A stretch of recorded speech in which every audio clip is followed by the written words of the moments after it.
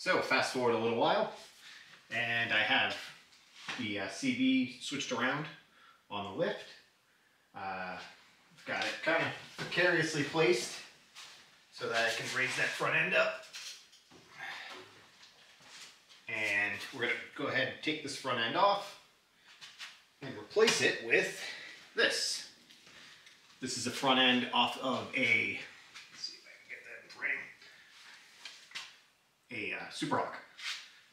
So I have a bearing kit that should work with the original races that are in there, if they're in good shape. I might leave them, depending on how hard they are to get out. If they're junked, then they're coming out. So we'll see how they are, but hopefully the bearing kit works. It should. All the research says it works, but sometimes that's not how it ends up working in the end. So we're going to go ahead, disassemble the front end, take it off, and then disassemble this front end, change out the bearings, and put it on. So with switching out the front end, we're going to have to reposition this fuse box eventually.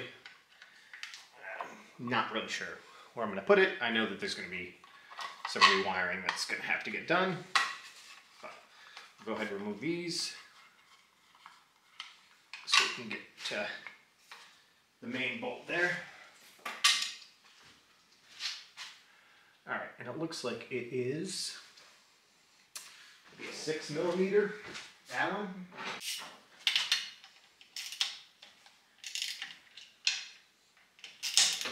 Loosen those all up.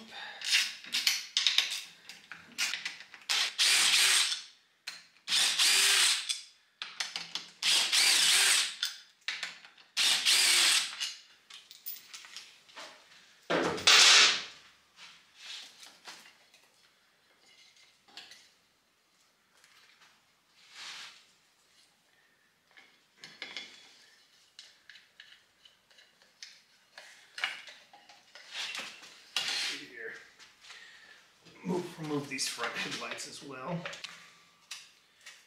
Obviously not the stock headlight that's on here. I went with this kind of rallycross style. I just like the looks of it.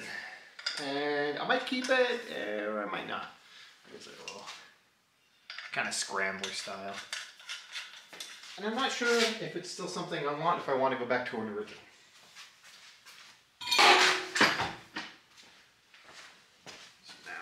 This and we're just going to unplug that right there. So there's our fuse box that we're going to have to replace. Very simple, just 4 fuses.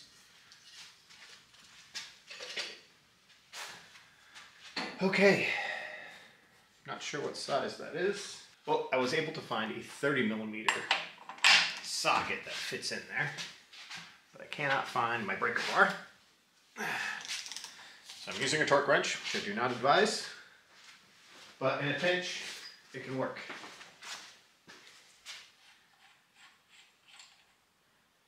I'll leave that on there, just a touch, and disconnect a couple of things up here. The tachometer, up and down. And let's see if any of that electrical is going to get stuck up in here. Okay. All the controls there, disconnected. Dash control should be okay.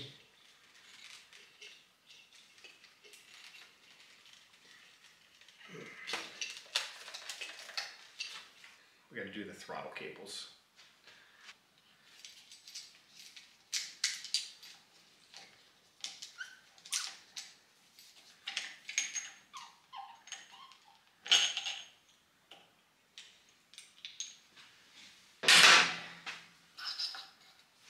Go.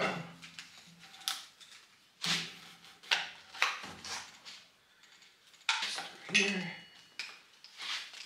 All right. Let's see what we got here.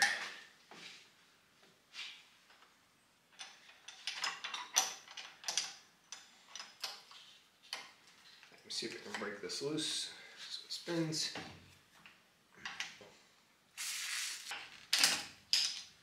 There we go.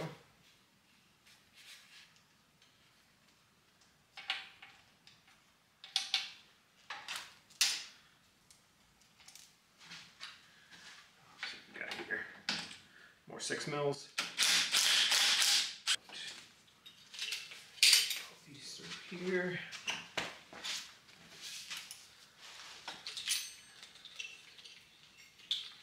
Missed a couple connections. Here. All right, so on the front end here, I have all my wiring coming down right there. And I'm just trying to get it to come out, but this splits the brakes for the dual discs on the front, and it's just not enough room. It's pinched in there pretty good. So I'm gonna pull this screw here, and if we can look up there, there's just a couple of bolts holding it on the mount. We're gonna remove those, give us a little bit more room for our wiring. Just move this out of the way real quick.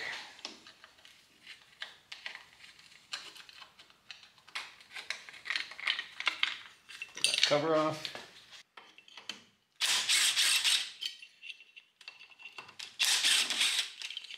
All right, easy enough, remove the horns, and now to remove that. That will give us enough space to pull this wiring out. All right, there we go. Holy moly, that was a pain.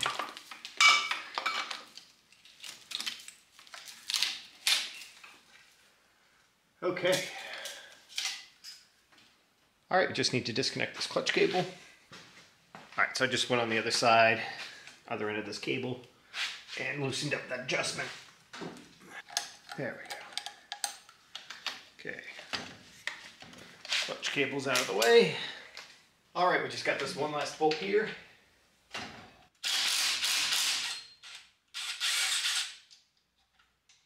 Pry up on these triple trees here.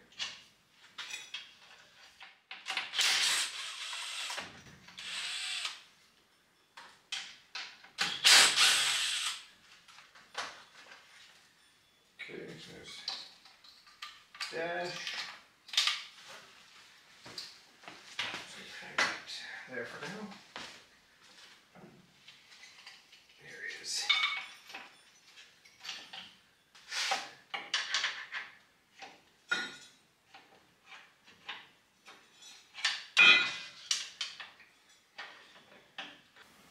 There's a small fitting here that's getting in the way that I missed.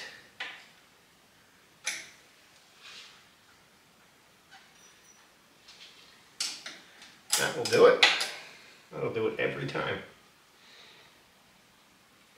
It's the first time I've taken this far down. Never really done this before, so there's a learning curve to it that I'm gonna have to overcome. I do have another CB750. This one's an 81, my other one's an 80. There are a couple minor differences between them, even though they are the same model, CB750S. The other one I plan on returning to stock. Because these bikes, just the way they are pretty good, pretty damn good bikes. Yeah, now it goes easier.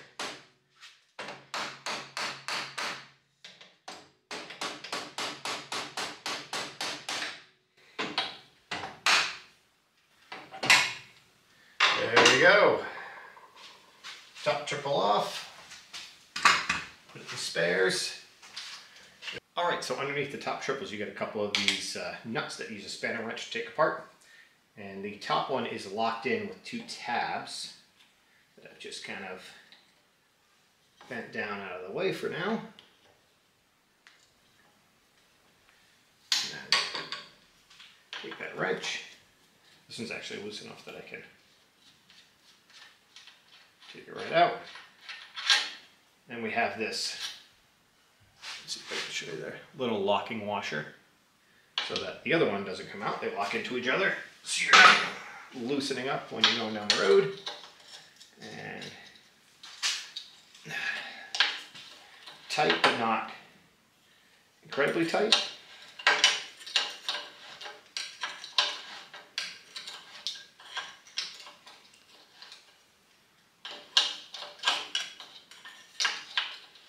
Trying to not block the camera too bad. Last couple turns here.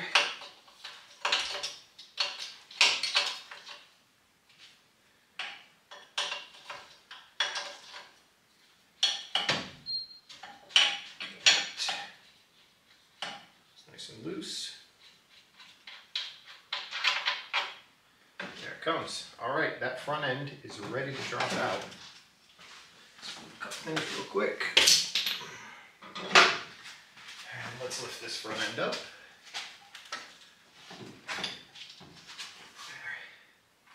That top bearing just popped out. We'll move that out of the way.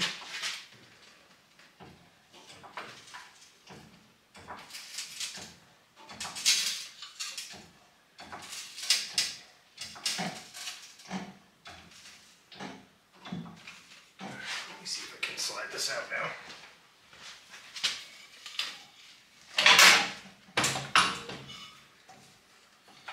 So you just gotta tangle these clutch cables real quick. That will just take that whole thing over there, and there we are. Front end. Ooh, that's heavy. Front end removed.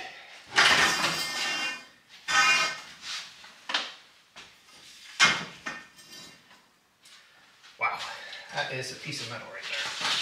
Let's get that out of the way. Take a look at the bearing races, and then we'll get the new front end on. So the races don't look too bad. Don't feel, come on, camera focus. There we go. Really don't feel anything as far as wear on them. No pitting, no sharp edges on them. Kind of dark in there. I don't know if you'll be able to see in there. Yeah, but they actually feel really good. So let's see if the new bearings fit. So now we're going to process down the Super Hawk front end. Just take the top triples off so that we can size the bearings and then install it into the front spindle for the CB.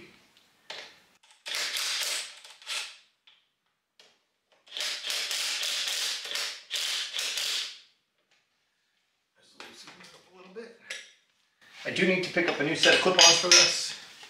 It only has one. I don't know why, but not a big deal. That's a simple get. Alright.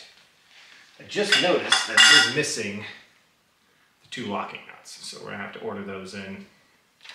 Not too particularly worried about that. Should get fairly easy to get, and the original CB ones might fit, but I don't think they will.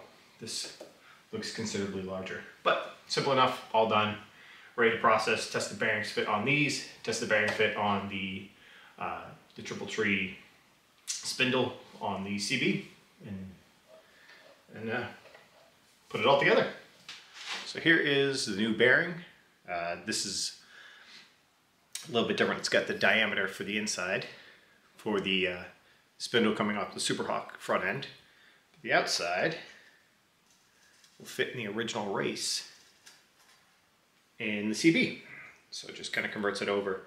I don't have a race removal tool, so I'm just going to clean these up. These bearings do need to be packed still, but just to prove a concept them, they fit perfectly. So that'll be nice. So we're going to clean up the races, re-grease everything, pack the bearings, and then install them onto, well, install the lower one onto the Super Hawk's front end, and then put the top one in while we're finishing it up. Future me. Interrupting this part of the video, I ended up switching out the races for reasons that you'll see further into the video. I wasn't 100% sure if they were going to be causing the issue that I run across or not. So out of just caution, I swapped them out. So there's brand new races in there that came with the race sets. Also, I realized I didn't say it when I was filming it. I'm still new at this, still trying to figure it out. I've never been in front of a camera, so I'm gonna make mistakes. I'm using a bearing kit from All Balls. It was a set that they had to switch from the CB steering stem to Super Hawk. Bought it right through there. I've seen on the forums that some of them have been hard to get lately. I don't know if that's still the case. Everything seems to be a year old and COVID messed everything up. So I don't know if it's still that way, but the bearing set I got was through All Balls. And it worked great. It just, well, you'll see.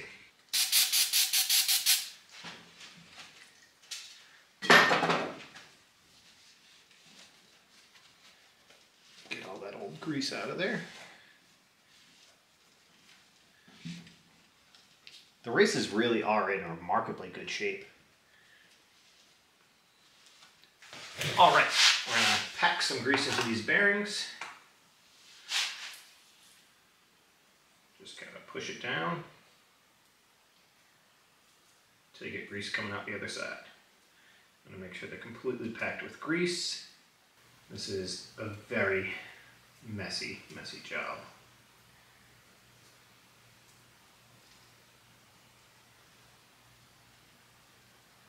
Check the other side, make sure you got grease coming out.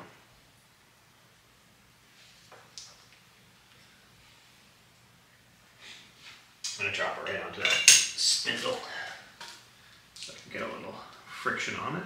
Turn the bearings. This is the lower.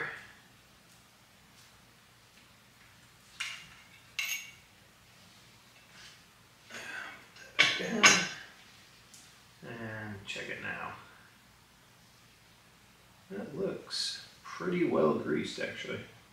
I got grease coming out both sides of my bearing. All the rollers are very well greased. It's an enormous mess, but looks good. Okay, we're gonna drop the dust seal on. Grab a new set of gloves. Take this. Take our new bearing. And actually, I'm gonna add just a little bit of grease to the shank here, just to make it a little bit easier on fitment.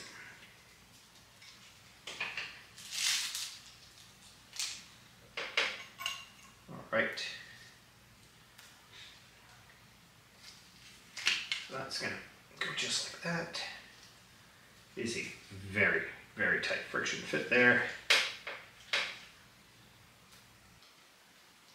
Okay, let's go test fit this up front and just make sure that looks good and works as it should. So I've got that set up and we're just gonna slowly bring this in to seat that bottom bearing. I do have the dust cover in as well. And it's not too much force. I have everything all greased up, trying to make it as smooth and as easy as possible. Still going pretty easy.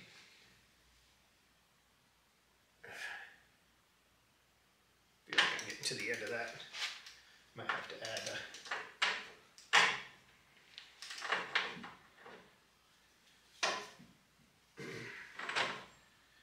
another washer to the top of this real quick. So what we're doing is using this top washer right here to push the bearing into place on the spindle just by tightening up the top. With a spacer, move that bearing a little bit further.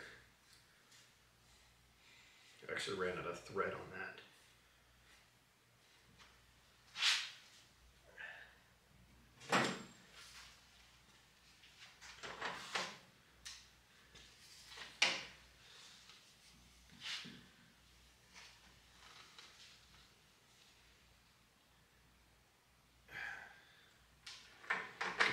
more spacers.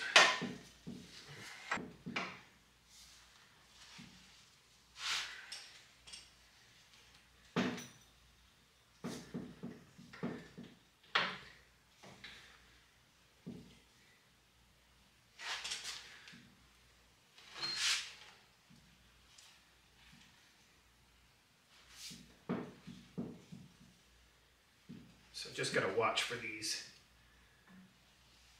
stops, which you can tell it's starting to get caught up on. Tap that back over.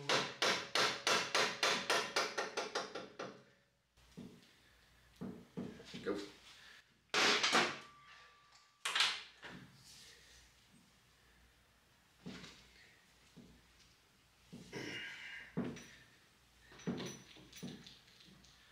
Still feels good.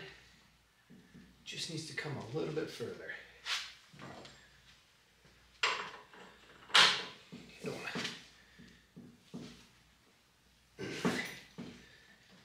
All right, now I got it around the steering stops. You can still feel it moving. It's not tightening up yet.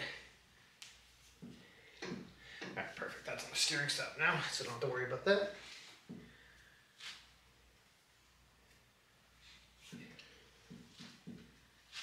Still going, nice and easy.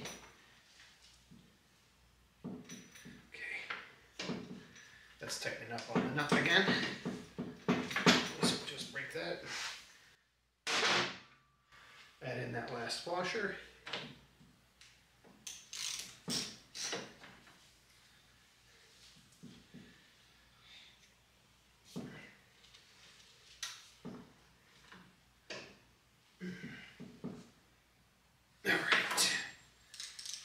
Feels seated.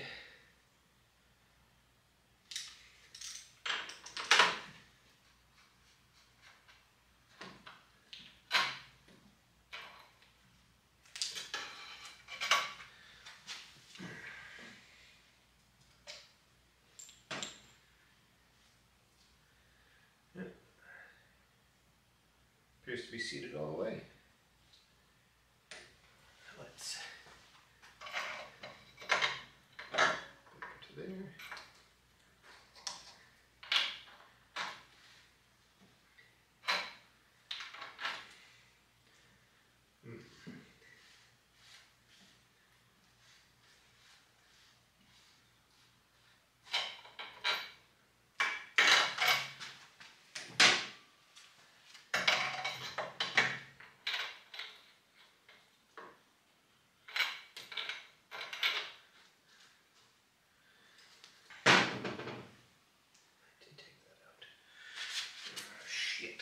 Well, we've run into a bit of an issue, which is not terribly unexpected on something like this, but still. The steering stem's not the same. I was led to believe that they were, but they are not. While they look the same here, that's when they're lined up at the bottom. My camera's all freaking out on.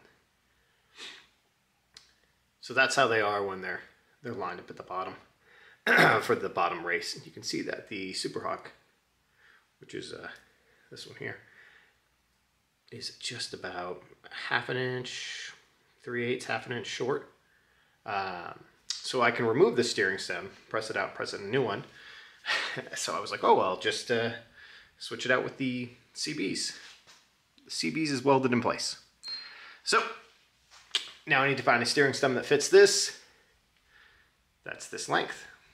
And, well, that's the next thing on the docket. So back to the forums and see if I can't find something that'll work. If not, I'll have to get one made, which I don't really want to do, but if you got to do it, you got to do it. All right, so I have that all mocked into place. It's not mounted properly. The steering stem's too short.